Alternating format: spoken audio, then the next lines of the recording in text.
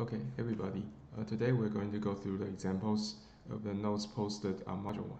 The first part of the examples that I'm going to solve is vector and vector space. So let's get started.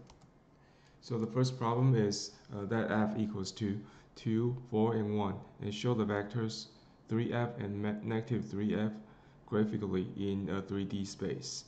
Okay, so for this problem, what we want to do is we don't want to use this numerical directly. We would like to represent the vector in this way. F vector equals to 2i plus 4j plus k. So 2, 4, and 1 over here is the magnitude of the vector in three directions. I, j, and k are actually the unit vector of those three magnitudes. So when we try to represent everything in three-dimensional graphically, what we want to do is we draw three-dimension space, of course. And we would need to specify the direction as x, y, and z on each axis. So the basic thing we want to do is to draw 2 along this direction, 4 along y direction, and 1 along z direction. So when we are doing something like this, the vector is actually going to look like this in 3D direction. So this is going to be my f vector, which is pretty straightforward. If we want to draw the 3f over here, it's nothing different. We just extend 3f equals 3 multiplied by 2i plus 4j plus k. That is going to give us 6i plus 12j plus 3k. So when we do this, what you want to do is to plot the direction 6 unit over here,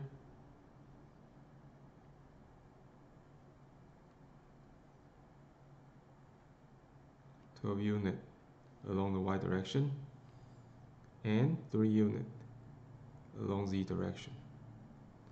So when we do this, just like what we did earlier, we draw a three-dimensional box. Everything start from 0 and point to this direction. This is going to be my 3f. When you do this, you can easily find that this is actually the extension of the original vector f.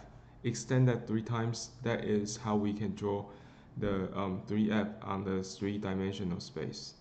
That is our first problem.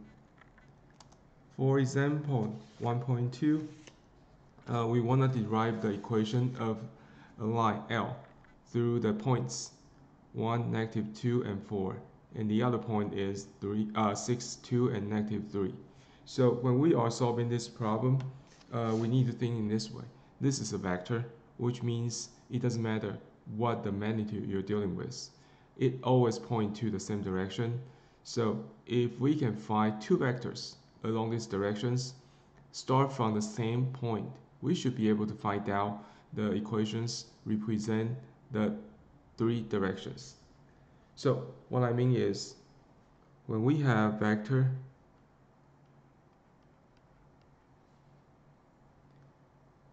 it is endpoint minus start point. In this example, obviously, this one over here is my start point. So when we say everything remains the same vector, it means that I can define any endpoint I want to, which means along x direction, I minus the starting point, which is x minus 1. And this is along my I direction. For the y direction, it is going to be y minus -2. Along j direction, along z direction, it is going to be z minus 4. Okay, that is the vector that I start from any point along this line with x, y, and z as the variables. So this also means that we're going to have the same vector 6, which is my endpoint over here, minus 1, I, plus 2 minus -2, j, plus -3 minus 4, k. Okay, you might raise a question. So how do I define those two are the same? If they are the same, it means that x, y, and z must be 6, 2, and -3. So we need to multiply the vector in the latter part over here with a coefficient. Normally we will use t to represent this. So when you minus t, the endpoint can actually everywhere, because this part over here now defines just the direction. This part can be any point we have on the three-dimensional space as long as it's along the same direction. So when we have something like this, let's solve this part first. It is going to be 5t I plus 4t j minus 7t. Okay, that is something we have right now. And you might notice that this part needs to be equals to this one. The second part over here needs to be over here. The third part over here is going to be the same amount over here, which leads to three separate equations. That is x minus 1 equals to 5t, y plus 2 equals to 4t, z minus 4 equals to -7t. Those three equations are going to give us something that x equals to 1 plus 5t, y equals to -2 plus 4t, z equals to 4 minus 7t. Those three equations are our answers. That ends our second example. For the third example, we're dealing with dot product and the angle between two vectors. So to solve this problem, this is actually pretty straightforward, because after you read your notes, you're going to find out for dot product and the definition of angles is just leads to a single formula, which is cosine theta equals to f dot g. The denominator over here is the product of the two norms. So in this case, we would need to do two separate calculations before we can start to find the angle between those two vectors. The first one we want to do is f dot g. If you put everything in equation, you're going to find this is something I'm going to have, right? So when we have this equation, I dot I, j dot j, k dot k, and everything convert from vectors into magnitudes. We no longer have vector symbols included after this calculation.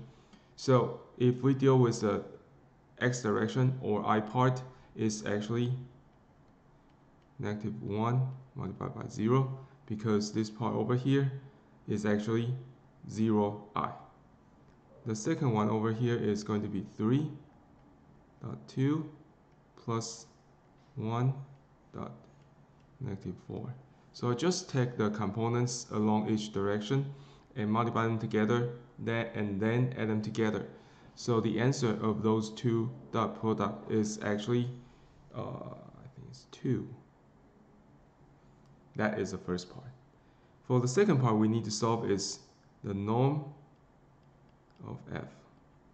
This also follows a specific formula. That is going to be -1 square plus 3 square plus 1 square. And take the square root of this one, which is going to give us square root of 11. For the g, the norm of g is similar. It's 0 square, which means that we do not have any component along I direction, plus 2 square plus 4 square. After we do this, we know this is square root of 20. So we got our dot product. We got our two norms. So put back into this equation, our cosine theta is going to be 2 over square root of 11 multiplied by square root of 20, or 2 over square root of 220. Therefore, theta is going to be r cosine 2 over 220. If you use your calculator to find out the answer, you're going to find the angle actually is 82.25 degree. Or if you prefer to use radians, this is going to be 1.436 radians. And those two, either one, is going to be our answers. Okay. Let's move to another example. This one over here is the dot product of two vectors. You can use formula to come up with everything you want to do. Basically, when we have two vector cross product together, we put that as a matrix form. That means that on the first row, we have the vectors of I, j, and k. The second row is going to be important because the order cannot be switched.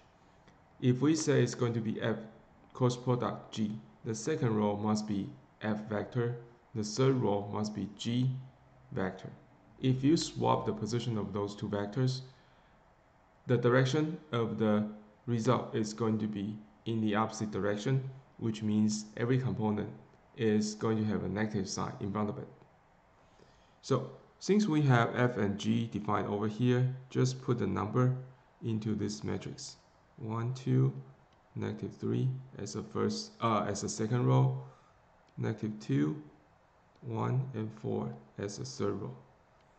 So you can either use formula, or you have learned how to calculate this in other math course. You can just use them.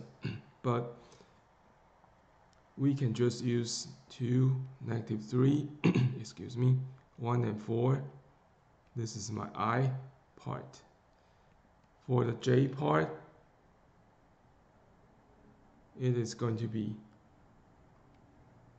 1, -2, -3, and 4. This is my j, plus 1, -2, 2, 1, and this becomes positive again, and this is my k. So if you solve this one, we just come up with a determinant of each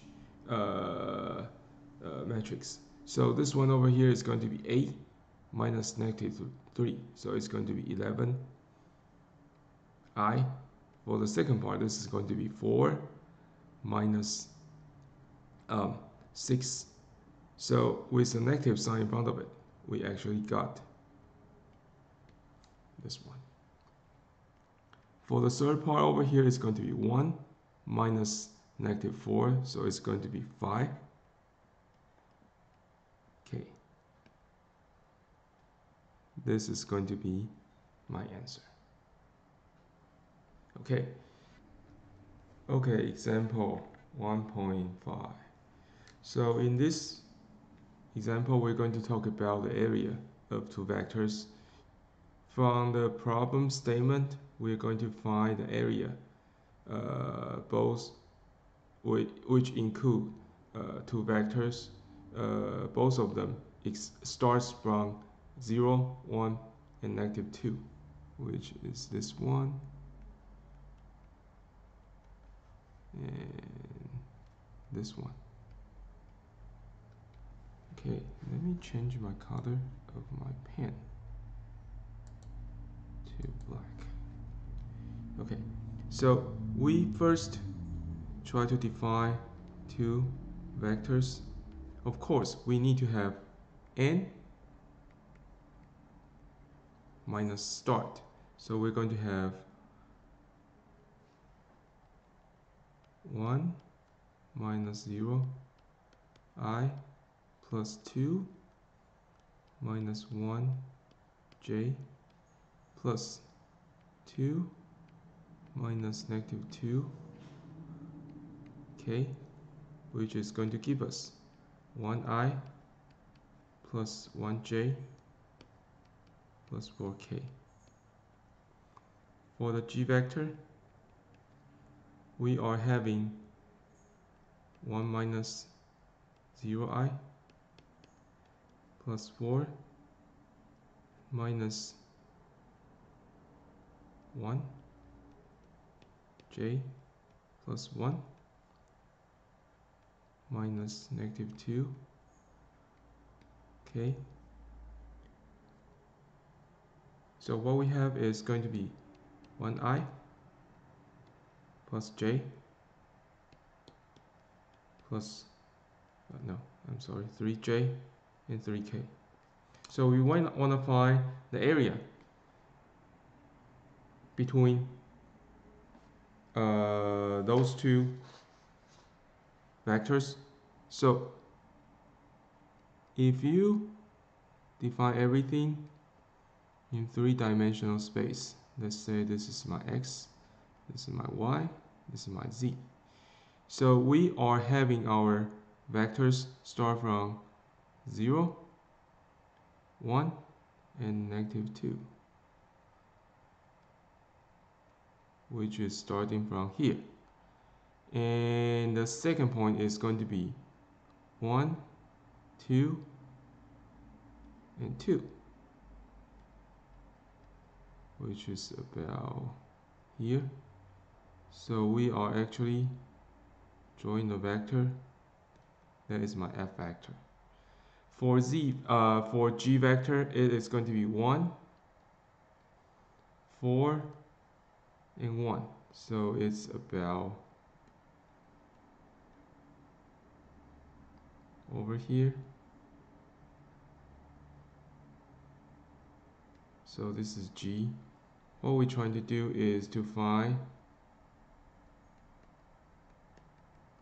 the area. Let me change my color again so we have better visualize what's going on over here. Let's change this to light. So what we're trying to do is we try to find the area of this region. So we got f vector, we got g vector. The next thing is that we need to find out what is the area between those two vectors. So what we can do is, first we will need to do f cross product g. Just like what we do in the previous example, we got I, j, and k as the first row. The second row is going to be 1, 1, 4. Third row is going to be 1, 3, and 3. So when we do something like this, it is going to be 1, 3, 4, 3, I, which include those 4 items. The second one is going to be 1, 1, 4, 3, J. The third item is going to be 1, 1, 1, 3, K. So if you do your calculation, you should find out the vector becomes, the cross product becomes negative 9I plus 1J plus 2K. Okay, nothing fancy, we just follow the formula. On the other hand, if we try to find the area, then it is going to be the norm of this result, which means we're going to have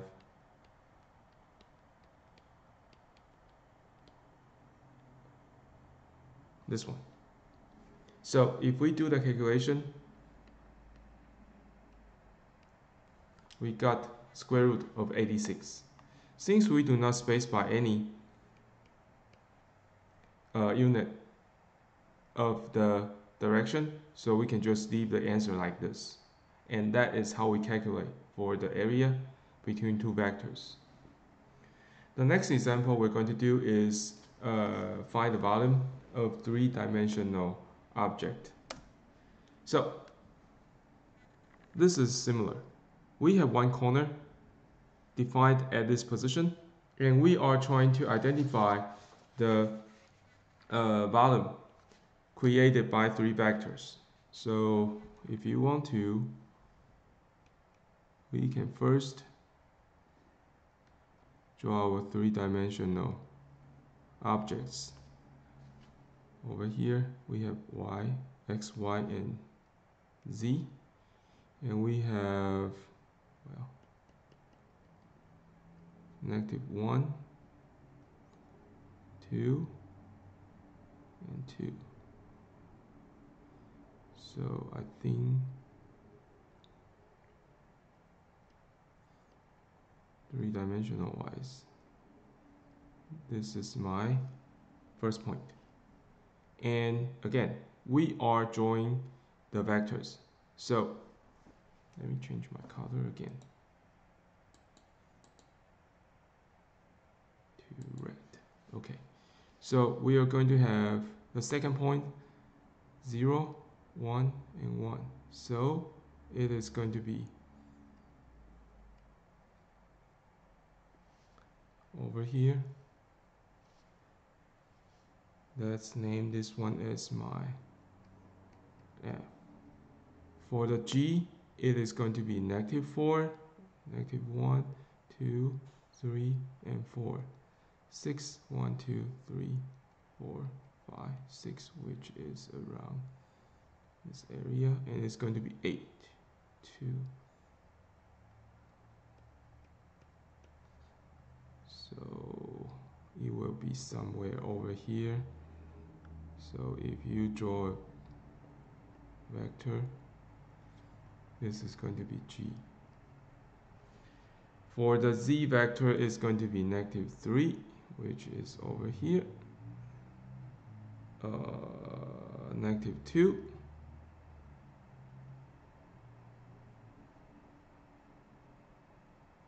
Somewhere here.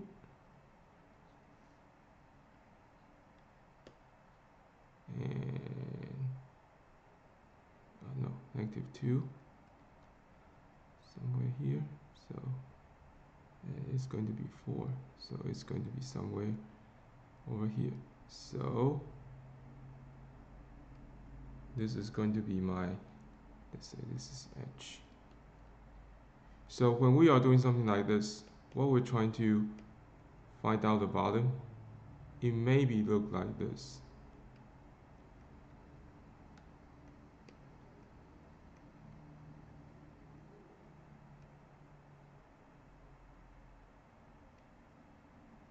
So this is the volume that we try to find out the number. So when we have something like this, what we're trying to do is to identify the vectors. This point over here is my start point. So f vector is going to be 0 minus -1 I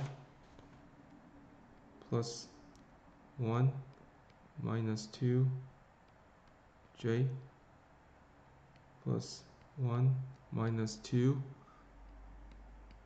k, or this one is going to give us I minus j plus minus k.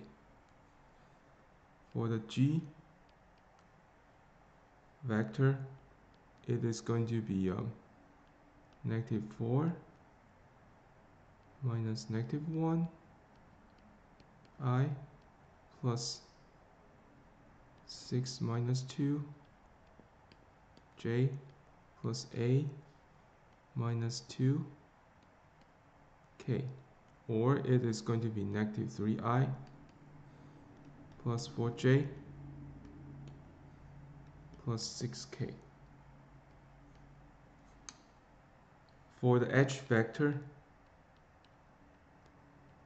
you have -3 minus -1 I, of course, plus -2 minus 2 j plus 4 minus 2 k. So when you do this one, you have -2 I minus 4 j plus 2 k. So we got all our three vectors calculated. Next step is just use the formula to solve for the answers. So the formula gives us the volume is going to be h dot f cross product g. You can swap the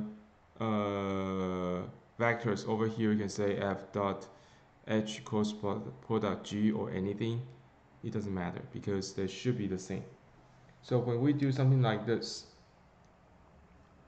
we are solving f cross product g first. That is going to be I, j, k. Put the vectors in this equation, 1, -1, -1. And the second part is going to be -3, 4, and 6. So we're going to have the answer equals to -2i, -3j, plus k. So this is the cross product of f and g. The next one is going to be h dot the result of this product, which means we're going to have -2i, -4j, plus 2k, dot -2i, -3j, plus k. So if you do this, you're going to find it is going to be -2, -2, plus -4, -3, plus 2 multiplied by 1. The answer is going to be 18. Again, we do not specify any unit of this specific example, so you don't need to have unit after your calculation. The answer is going to be 18. So those are the 6 examples we have in our notes. Go through those problems, and you need to solve one of the homework after the next set of video.